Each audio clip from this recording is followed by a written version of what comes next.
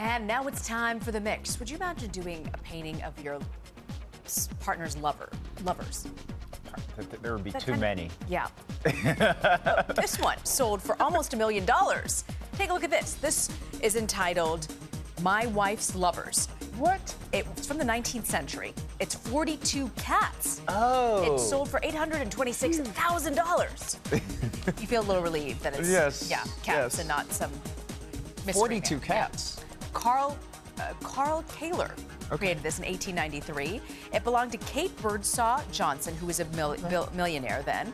And she owned 3,000 acres of land, apparently. And these are reportedly, she had 350 cats, and it included 42 So that's here. just a percentage of it, and it's going for a lot of money. Wow. And apparently, according to the person in Sotheby's, that they sketched each one individually.